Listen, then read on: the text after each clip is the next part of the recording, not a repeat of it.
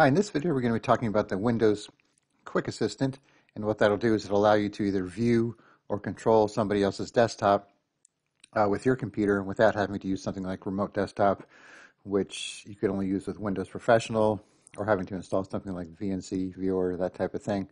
So this, like I said, it comes with Windows, and if you don't have it, you should be able to go to the Microsoft Store and download it and install it. So what we're going to do is we have this Windows 11 computer, which is going to be controlled and viewed by this Windows 10 computer. So this guy is going to help out the other guy, in other words. So what you got to do is you need to have the Quick Assist going on both computers. So I have this open here. Let me make this full screen so we can see it.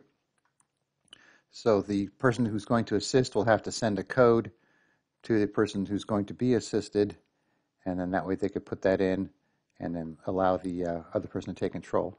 So let's go to the Windows 10 computer, since that's going to be doing the assisting. And take this full screen here. Okay, we'll search for Quick Assist.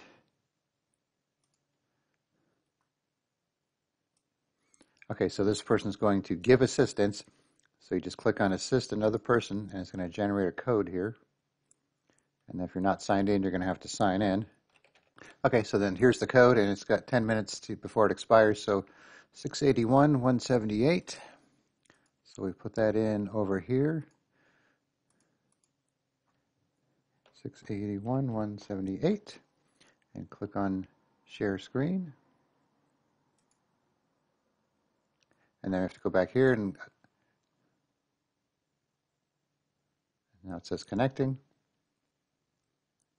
Okay, so now there's take full control or view, depending on what you want to do. If you just want to watch them do something, or if you want to do something yourself.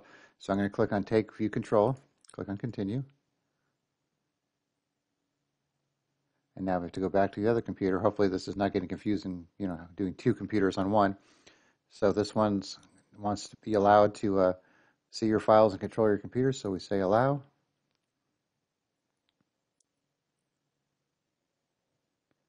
Okay, now it says screen sharing is on. If we go back to this computer here, make this full screen.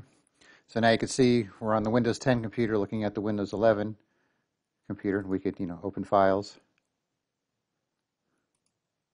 move things around, whatever else we want to do. And then up here you have some options. So if they have more than one monitor, you could pick that, annotate, actual size, but if you do that, depending on your screen resolution, it might be too big. Toggle instruction channel. Open the task manager on that computer without having to do a Control-Alt-Delete. So if something's having a problem, it's an easy way to try and kill the process here. Oops. And we have pause and stop. And if you click on this, it'll show you the details under each one, so you can see what that is. So, like I said, it's pretty simple to do. Nothing much else to show you except how this one's controlling. And if we go back to the other computer that's being controlled,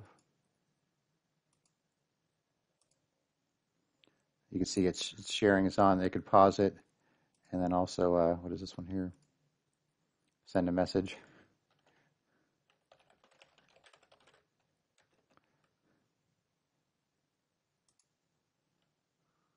Just like that.